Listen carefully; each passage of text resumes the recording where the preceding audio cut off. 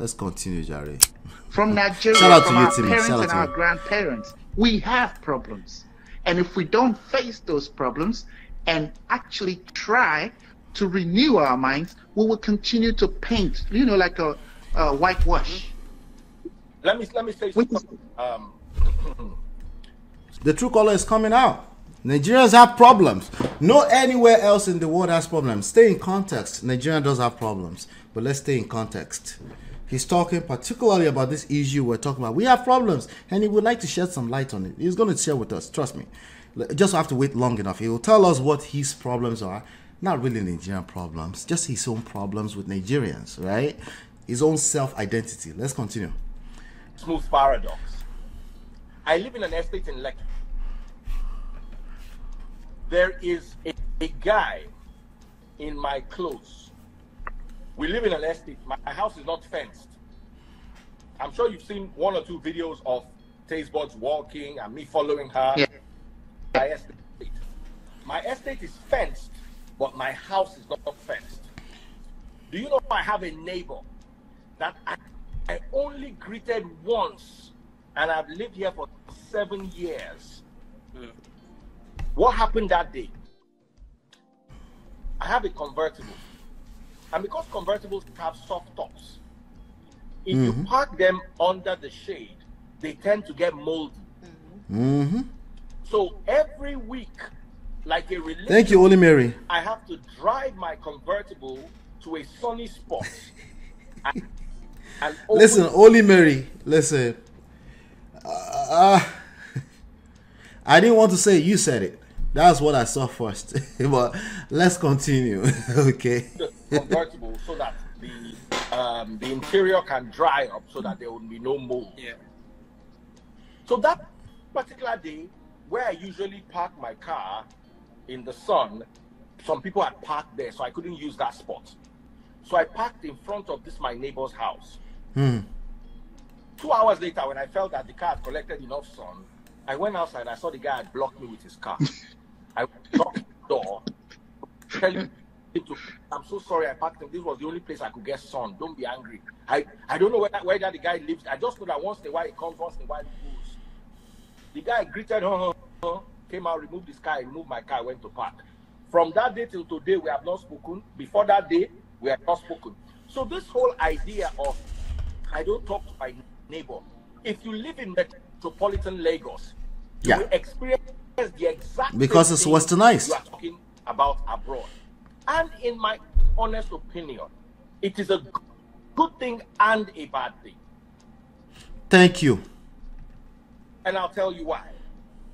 Thank you. It's a bad thing because likewise, I have two very close neighbors. Hey, cool mama. Good to see you. About political parties, we gist, we have fun. We help each other. If I need something, I go to their house. If they need something, they feel free to come to my house. Do you understand? If I'm eating something like there was a time we all came together and killed a ram to celebrate election being over, even though we all disagreed on the outcome of the election. But we sat down and we killed a ram together. So yes, there's that community bonding. But you see, there's also the advantage of parents and in-laws and you guys are making fun of this guy's bleaching cream. Stop the cap, Nigerian women. Allow me to generalize for a second. Stop the cap. Stop the cap. He's bleaching because of Una. Una no like him like that. Una like yellow purple now. I be a lie. Stop the cap. Isn't that how you like it? Fine boy, yellow purple. He's such a fine man. You know. Abi is just him thinking that way. siblings, not just being able to barge into your house the way they do it in Nigeria. In Nigeria, I grew up with somebody, you hear a knock on the door, I open, I see one of your uncles, and he's going to stay for 4 months. And I didn't like it. There's too much invasion. I know a friend who was in her 30s, and her mother would just come and knock their door. Wait. Daddy Free's talking too much. We need to get to the point where they are all talking. Yeah, thank you so much, bro. No, I appreciate you. I like my chocolate men, I beg. Most Nigerian women. Generalization. Most Nigerian women love light purple. Am I lying? Is that am I making that up? Right? I know there are women that love chocolate, but most Nigerian, maybe of a certain age bracket, yeah. But I think there was, okay, maybe it's just like most black people. There was a time that the yellow purple were the one reigning, you know. I think some people are just stuck in, some men are stuck in that past. And cream is nobody's mate, yeah. Cream at the African store. They don't go to African store except to only go and buy a cream. There's only time they go to African stores to go and buy cream. That's the only time they patronize Nigerian women. The cream, online cream. They are shipping it these days too. Wahala. Even says na chocolate. Really? Are you all Gen Zs or something? What's going on here? Most Nigerian women I know actually prefer dark men. What? So we're making this up in our head? Nigerian men don't collect. I think it's the weirdest things whenever I see, once in a while when I see men using bleaching cream, I'm like, Jesus Christ, what happened? See, that's my experience talking RB. Exactly, just like me now. I'm probably gonna have to catch the full context of this convo on the replay. I'm confused about what's happening. Oh, you will.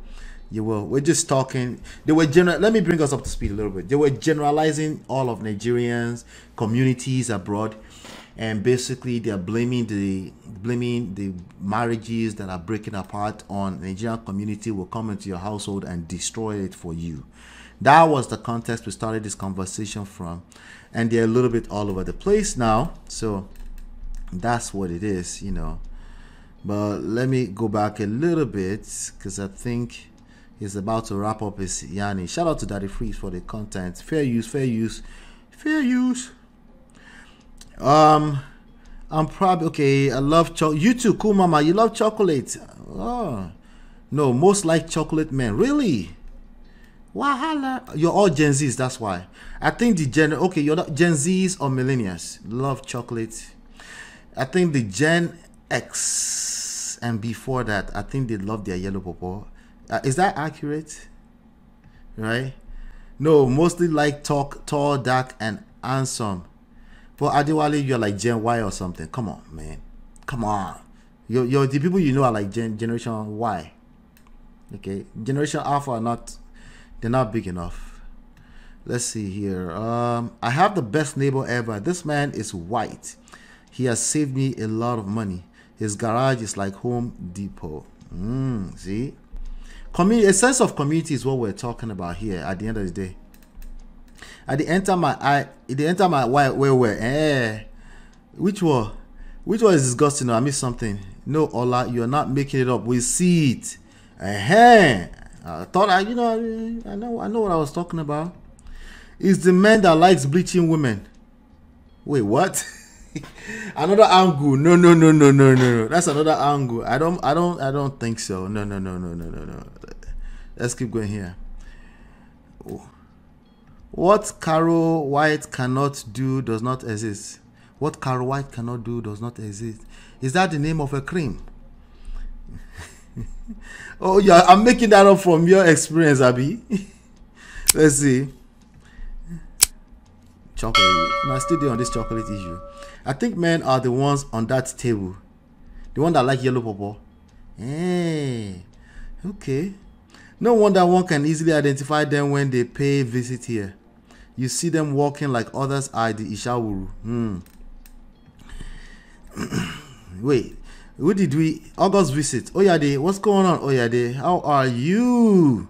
Good to see you. She said that is not true. Women prefer dark men worldwide. You're projecting. Oh, I am projecting. See, I'm collecting like stray bullets. Look at this. Yes, you're making it up. Chocolata for life. Okay. All right, I'll take it. I'll take it. I'll take it. I think they're about to start talking again. That is why we have tall, dark, and handsome. But oh yeah, let me guess. You're a generation what? Y? Millennia? Are you a millennia? You're a millennia, right? Exactly. You're a millennia or Gen Z.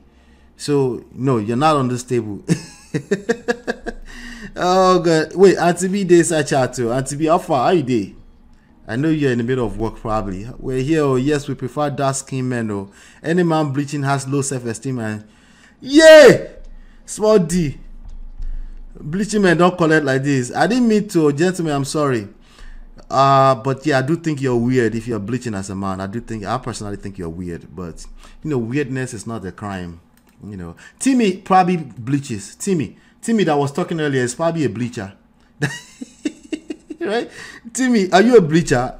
I bet Timmy is a bleacher. Show us your picture. Put your picture on your DP. I dare you. You bleach, Timmy. Stop the cap. Anyway, Tochukwu said that debate made me so worried about our people's mindset towards each other. Yeah, shout out to you, Tochukwu. It's weird. No, not many of my Nigerian friends. Their eyes glaze over yellow pawpaw. Really? Are you Gen Z? Tell me what age you are. Your generation. What generation are you? If you're a Gen Z, I agree. You don't like yellow pawpaw men. Okay, I agree. If you are Generation X, stop the cap. Auntie B, I know you're Generation X, but your contemporaries, I think they liked yellow pawpaw because these men that are bleaching, they still think that way. They think people like yellow pawpaw, so they are bleaching. Self-hate at all levels. It's the ones before millennials that were colorist. Now we're talking. I know what I'm talking about. Well, I didn't say they're colorist. I didn't give them a name. But they bleach and they're weird. Let them be visiting psychologists. Wahala. Bleaching cream is disgusting. That's the only thing they are still going to African stores to go and do. No cap. They like Nigerian food too. But wait, what's going on here? Thank God my sisters and brothers over there are very correct. Yeah, that's why we're talking. It's men that like yellow women. That is why the dark girls are all marry wealthy Oyinbos. No, that's cap too. The same cap, okay? The same cap. Everybody needs to wear it. Okay, stop the cap. Okay. Generalizations at best. We love dark skin. I love dark skin women. Are you kidding me? My wife is light skin, but I love dark skin women. Don't get it twisted. What is Gen Y? Gen Y is millennials, I think. I mean, between Gen Z and millennia. What is between? There's no between. Between means you were born in 2000, the year 2000. Is that what you mean? Or something, or 98, something like that, right? If I want to feel young, I should Gen Z. And if I want to form Egbon, I choose millennia. Okay, so 98. I think you're talking about 98, born in 97, 98. A man that will go bleach as massive inferiority. We don't want to change this topic to... Anyway, let's continue the conversation. Hold on. So we also need to understand that, we also need to understand that in as much as our cultures and ideologies are good, Voila. and the foreign cultures and ideologies are not understood and accepted by us, we must still learn that there's a lot about our culture and our traditions that are very invasive. People have no privacy. Let me find that comment. I missed it. Privacy. You make money, it is assumed that it is family money. Yeah. You understand? A friend of mine's father. It's an assumption by people with low self-esteem. It's not. How could he spend money? It's not about money. Some people just like their privacy. He was going abroad to get a degree when his younger brother. No, not many of my Nigerian friends. Their eyes glaze over. Okay, I think I read that. Yeah. If I know if you give up, why you no give up? So there is no abroad. You can't try it. Your mother cannot come and meet you abroad and say you are not helping your brother. It is impossible. Abroad, your mother. I was watching George Judy. A girl. What's up, Badibo? How far? Card to go and do liposuction. They asked her why. Said her mother was living in her house rent-free. The fact that somebody is living in your house does not mean you can go and use their credit card. Daddy Freeze, where's the rest of the content now? And one thing I want. The question I was going to ask is, Thank you. Go ahead. in relation to the topic about divorce and marriages, like I still don't understand the correlation between the Nigerian community and people getting divorced. Because just like you said, There's no correlation. That's why you don't understand. You're just being diplomatic. So you're like, tell me more. But they can't tell you nothing. They will just make insult. They will just insult one sentence and run away. That's the generalization. That's all they can do. Okay, women do it, men do it. Okay, just one sentence and they will run away because they really don't want to share their experience. At least some of these ones, they don't know how they can be dragged online, so they're still sharing. At some point, if they enter the wrong room, they will be dragged with their balls. Because the experience is really worth speaking. There's no correlation.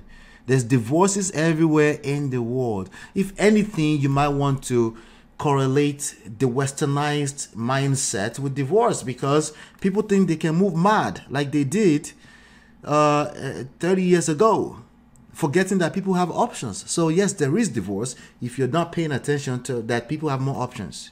Yes, there will be divorce. It's reality. Okay, the more educated they are, the higher the chances they won't tolerate the BS. Okay, that's just reality. You can look at it and say, oh, okay, there's something, I'm confused, there's something new I need to learn, right? Or you can say, no, they are too smart for me, like this yellow purple brother just said. I don't like women that are too smart. Nigerian women are just too smart for me. But he ended up marrying another one. With that mindset, God help his new marriage. May God help his new marriage. you should know how to set boundaries. Are you getting my point? Because there's another Yoruba saying that I don't see why we are making this a Nigerian community thing, like it's causing the people to like Togiri Obalanu Alangba Olewole. If the wall doesn't crack open, a lizard will not enter. If you don't open the doors somehow, somewhere, yes, potentially indirectly. I know you didn't say I'm opening the door, so these people are not supposed to come into my marriage. Well, if there's a crack, it's not that the Obigiri is opening his mouth. If there's a crack in your marriage, things will enter.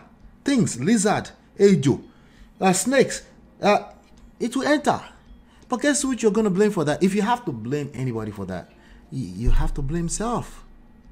You have to blame self.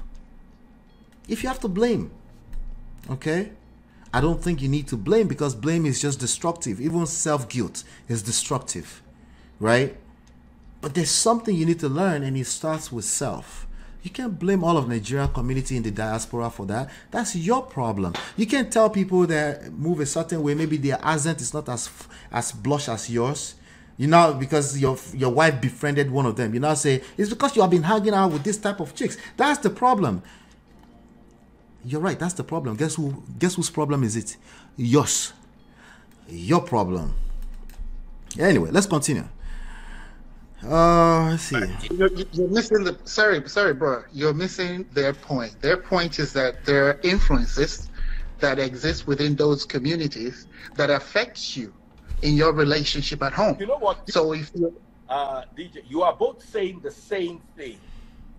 There are influences. What are you gonna do about it? Complainers are explainers. They never get to the issue of the problem, right? It's external factors. You can't. You don't have any control of that. Starting even yourself. There's certain external factors affecting you before you reach another human being. How much more your wife, that you can't control. The only thing you can do about that is learn how to navigate. That's all you can do about it. The rest of it, you're entertaining yourself. Misery Love Company is entertaining to other people in the world, but they're not going to learn any. You're not saving anybody, and it's worse, you're not even saving yourself.